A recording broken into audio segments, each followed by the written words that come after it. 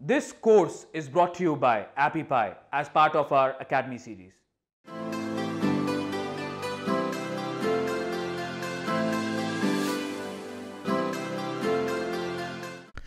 Now let's talk about the important elements of ASO in App Store, and we're going to talk about your app title, your keyword field, and the subtitle, which are very important. So the first, we're going to cover the keyword field.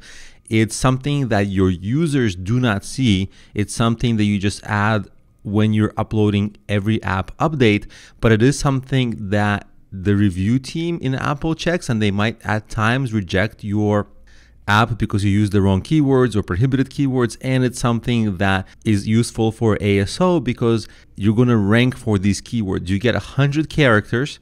Some things you do is you don't use space and you separate each word individually. Even though if you want to make it a phrase, you see like what I'm targeting with this is buy shoes, right? So the order doesn't matter. It doesn't matter if it's singular or plural because I'm going to rank for buy red shoes because you see I have red here and I have buy and I have a singular version of shoe, so I don't waste the S, right? I don't say shoes here, so I don't waste the extra character, and I'm able to rank for a word like buy shoes, buy red shoes, buy shoes, and all the keywords that permutate with it. Now, this is right from Apple. A couple of restrictions: don't duplicate the words. You don't need to say the word app. And some things that app developers ask all the time is don't use competing app names and don't use inappropriate or irrelevant keywords, and don't use protected words or phrases, or celebrities or trademarks. So for example, you would know Instagram is a trademark and you just don't use that. And because a lot of app entrepreneurs ask me, can I use the app names of my competitors? You could try it, but you might get rejected by the review team at Apple when you upload your app. Now that you know how to write your App Store keyword field, let's talk about how to write your App Store title. This is something that people do see.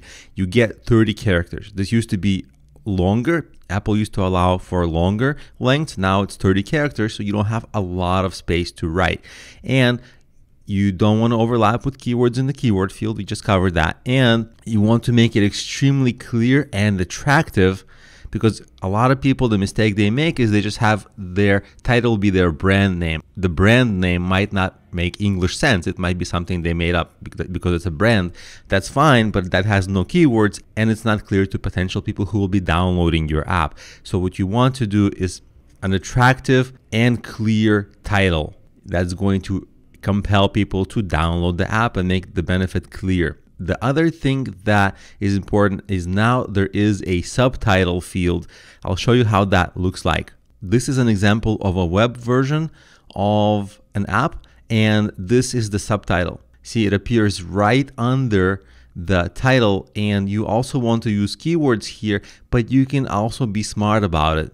You get 30 characters that you can use, so it's not very long, and it's very visible right under the title. So it's essentially the second written thing people see, and you want to reinforce the idea of the title. Remember, this is good for keywords, but it's equally good for getting people to download. Maybe more important to convert people to downloads, because numbers of downloads and download rates are a strong ASO ranking signal. So you want to make it really, really strong. And what I'd recommend that you do is use a keyword and combine it with a call to action. For example, you can do something like that: download now and get whatever the benefit of the app is. That's the keyword you would use, like and start your business, or and have fun, or whatever the app does. So when you say download now, a lot of potential people who might be downloading your app, they don't even actually know if that's something that you wrote or that's something the App Store wrote.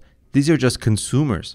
And when they see download now, they might actually be compelled to download now. So you actually, by having a call to action to download now, you might just through that increase your downloads a little bit. So that's how you use the subtitle, title, and the keywords field for ASO keyword research and conversion optimization for your iOS App Store listing.